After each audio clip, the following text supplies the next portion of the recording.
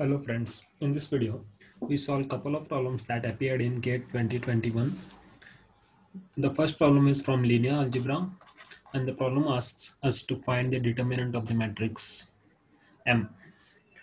Now note that in M, the second row R2 is 2 times R1 and hence the rows are linearly dependent, and which clearly implies the determinant of M is equal to 0. Suppose you could not check this, then there is another way to solve this.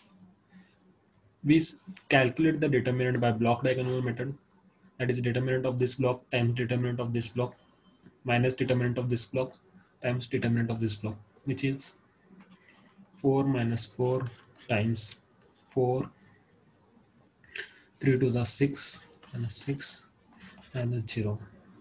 4 minus 4 is 0, so this is 0. So in any case the determinant of M is 0. If you have any doubts, please feel free to comment down below.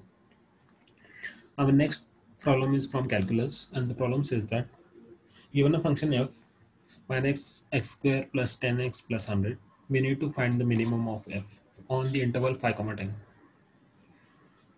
Now let's differentiate f to get minus 2x plus 10, and hence the critical points are where f dash of x is equal to 0, which is minus 2x plus 10 equal to 0, which implies x equals 5.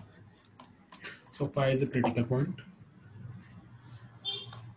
Now another, also we need to check the value of f at the boundary points. So we need to check the value of f at x equal to 5 and x is equal to 10. We calculate the value and compare the values, and which one of the values with minimum will be our answer. So f of 5 is minus 25 plus 50 plus 100, which is equal to 125. F of 10 is equal to minus 100 plus 100 plus 100, which is equal to 100, and hence 100 is less than 125 and our minimum value is 100.